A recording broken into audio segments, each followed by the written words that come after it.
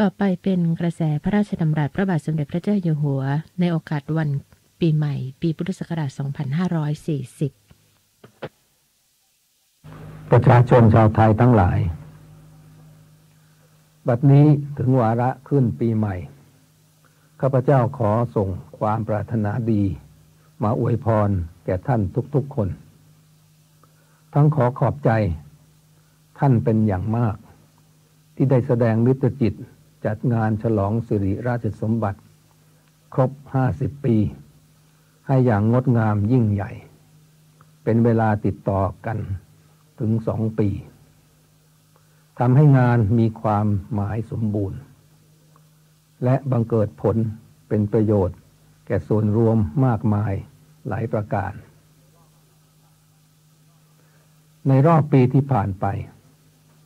มีเหตุการณ์สำคัญเกิดขึ้นในบ้านเมืองเราหลายอย่างสิ่งที่ควรแก่การชื่นชมเป็นพิเศษนอกจากงานกาญจนาภิเษกแล้วก็คือการที่นักกีฬาของเราได้รับเหรียญทองในการแข่งขันกีฬาโอลิมปิกรวมทั้งการมาเยือนประเทศไทยของสมเด็จพระราชินีนาถแห่งสหราชอาณาจักรและประธานาธิบดีแห่งสหรัฐอเมริกา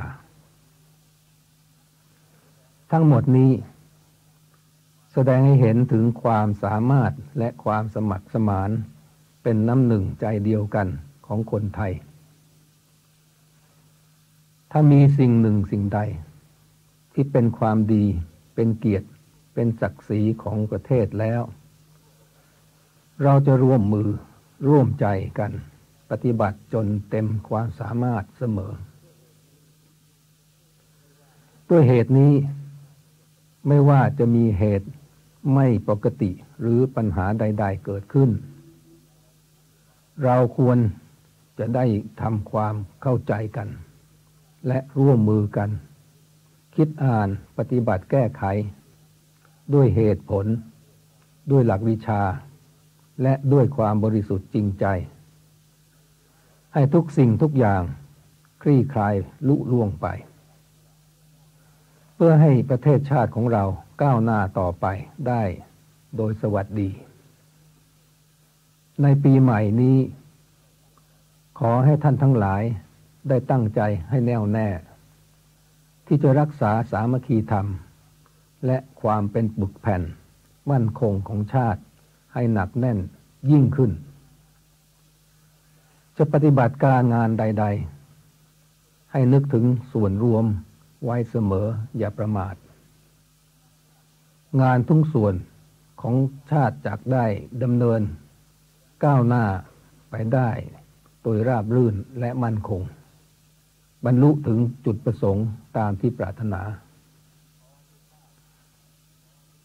ขออนุภาพแห่งคุณพระศรีรัตนตรัย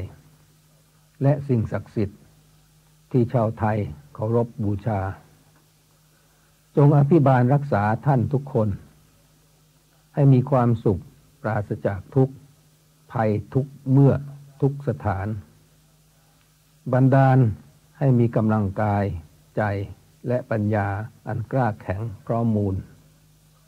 ที่จะประกอบกรณียกิจน้อยใหญ่ให้บรรลุผลเลิศทุกด้านทั้งสามารถทำรงรักษาอธิปไตยและความเจริญร่มเย็นของบ้านเมืองให้สถิตเสถียรตลอดไปชั่วกาลนาน